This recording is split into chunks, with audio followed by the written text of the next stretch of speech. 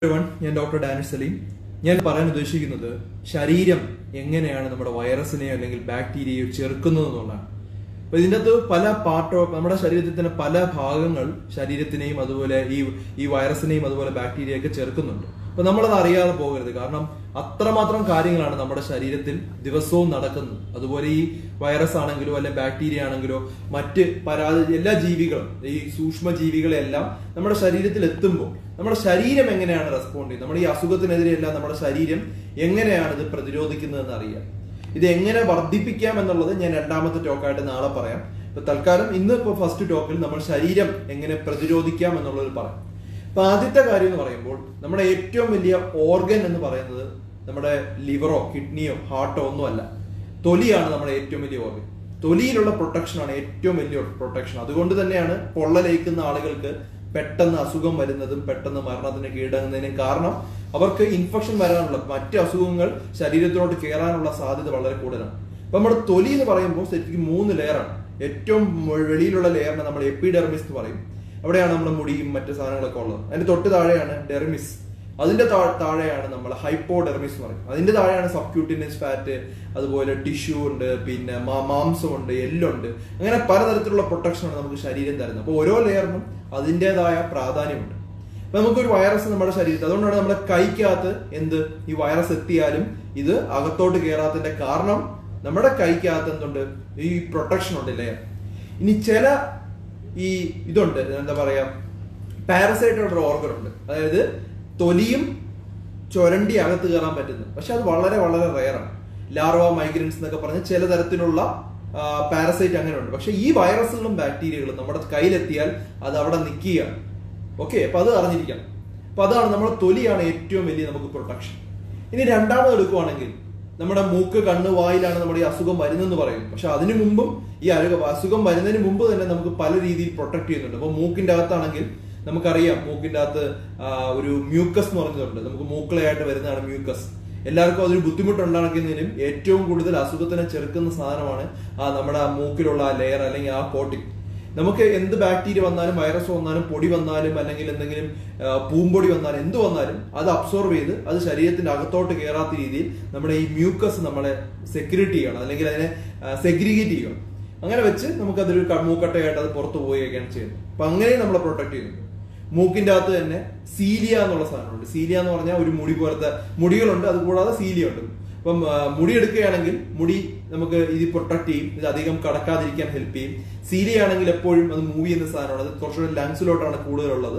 അപ്പം ഇതെല്ലാം നമ്മളെ വൈറസിനെ പുറന്തള്ളാൻ വേണ്ടി ഹെൽപ്പ് ചെയ്യും. അതുകൊണ്ടാണ് മൂക്കിലെ മുടിയൊന്നും വെട്ടിക്കളയേണ്ട എന്ന് പറയുന്നത്. പ്രത്യേകിച്ച് മൂക്കിന്റെ അകത്തൊന്നും മുടി വെട്ടിക്കളയരുത്. കാരണം അത് നമ്മുടെ ശരീരം തന്നെ നമ്മളെ പ്രൊട്ടക്ട് ചെയ്യാൻ വേണ്ടി ഉണ്ടാക്കിയിരിക്കുന്ന സാധനമാണ്.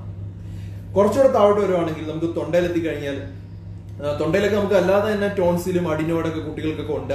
അത് പ്രൊട്ടക്ട് ചെയ്യുന്ന സാധനമാണ്. അത് അതിനായിട്ട് റോളുണ്ട്. അതായത് നമുക്ക് ഓരോരോ നമ്മുടെ ശരീരത്തിന് പ്രതിരോധ ശക്തി കൂട്ടാനുള്ള സാധനങ്ങൾ ഉണ്ടാക്കുന്നുണ്ട്.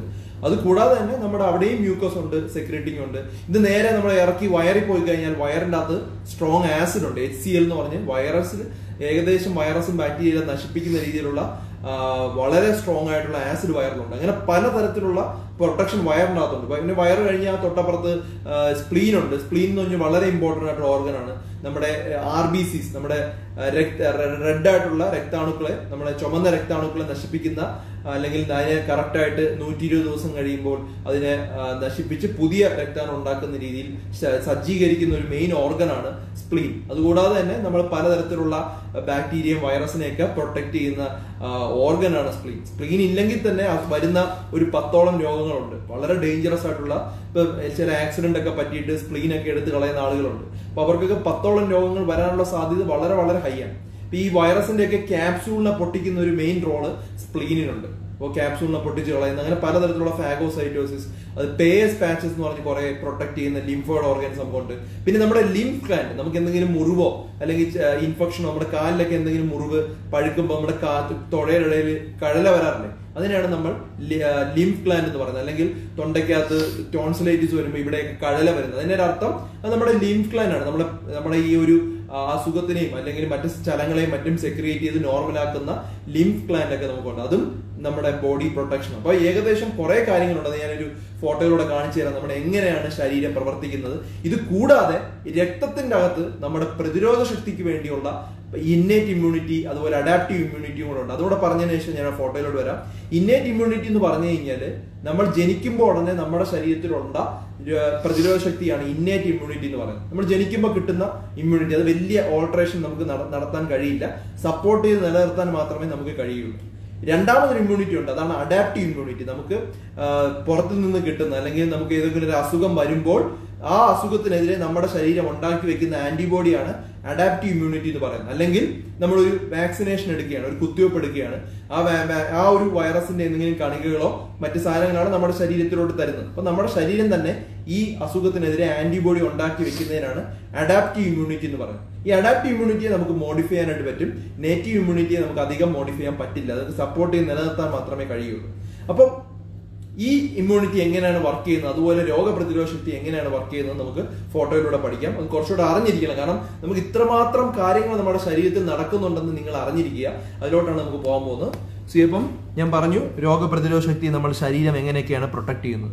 നമുക്ക് ഇമ്മ്യൂൺ സിസ്റ്റം എന്ന് പറയുമ്പോൾ നമുക്ക് തൊലി, ഏറ്റവും പുറത്തുള്ള പ്രൊട്ടക്റ്റീവ് ലെയർ ആണ് തൊലി, അതുപോലെ മ്യൂക്കസ് ഗ്ലാൻഡ്, സീലിയ അങ്ങനെയുള്ളതുണ്ട്.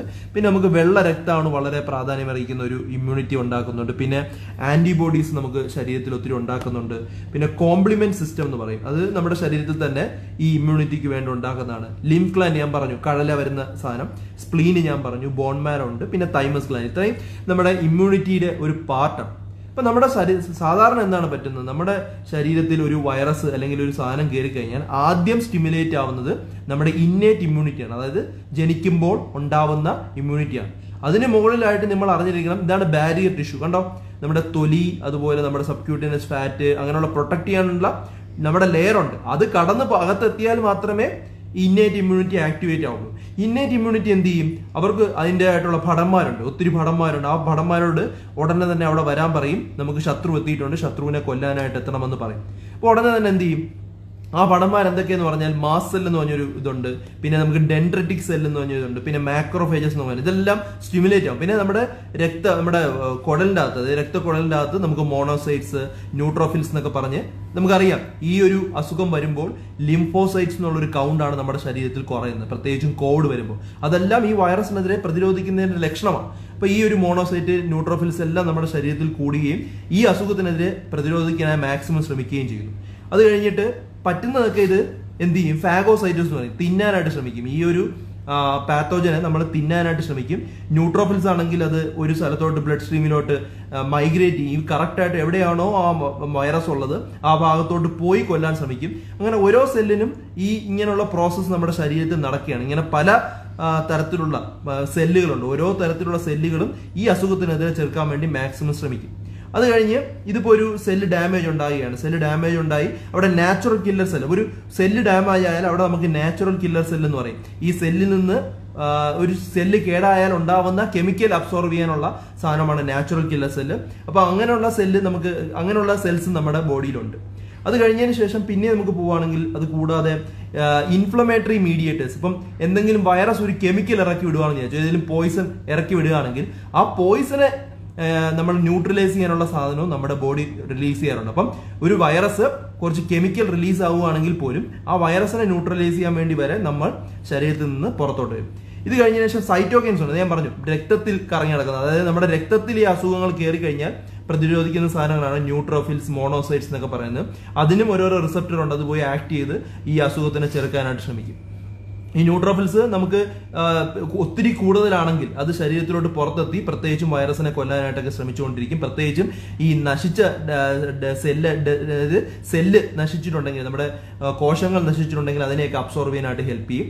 പിന്നെ ഞാൻ പറഞ്ഞ ഇതേ പ്രോസസ്സാണ് നടക്കുന്നത്. ഇനി ഇതെല്ലാം നടന്ന് നമുക്കൊരു ഇമ്മ്യൂണിറ്റി ഉണ്ടായാൽ, അതായത് ഈ ഒരു ഇമ്മ്യൂണിറ്റി ഉണ്ടായാൽ അത് നേരെ നമ്മുടെ ലിംഫാറ്റിക് സിസ്റ്റം, ഈ കടല ഞാൻ പറഞ്ഞില്ലേ കടല ഉണ്ടാവുന്ന, അത് നമ്മുടെ ശരീരം മൊത്തം ഉണ്ട്. നമ്മുടെ വാ തൊട്ട് നേരെ വയറിന്റെ അടി വരെ നമുക്ക് ലിംഫാറ്റിക് സിസ്റ്റം ഉണ്ട്. അപ്പം ആ ഭാഗത്തോട്ട് ഈ ഒരു നശിച്ച സെല്ലുകളെയും അല്ലെങ്കിൽ ഈ ബൈ പ്രൊഡക്റ്റിനെ എല്ലാം ഈ ലിംഫാറ്റിക് സിസ്റ്റത്തിലോട്ട് കയറ്റി വിടുകയാണ്. ഈ ലിംഫാറ്റിക് സിസ്റ്റമാണ് പിന്നെ നമുക്ക് അപ്പോൾ ഒത്തിരി ഇതുപോലുള്ള കഫം അല്ലെങ്കിൽ ഇതുപോലെ ചലം വരുമ്പോഴാണ് ലിംഫാറ്റിക് സിസ്റ്റം കടല പോലെ ആവുന്നത് അല്ലെങ്കിൽ കട്ടി പോലെ ആവുന്നത്. പിന്നെ ബാക്കി ഭാഗങ്ങൾ നേരെ സ്പ്ലീനിലോട്ടും അതുപോലെ ലിംഫ് നോഡിലോട്ടൊക്കെ അത് വിടും. അത് ബാക്കി അത് അവിടെ വെച്ച് നശിപ്പിക്കുന്നതാണ്.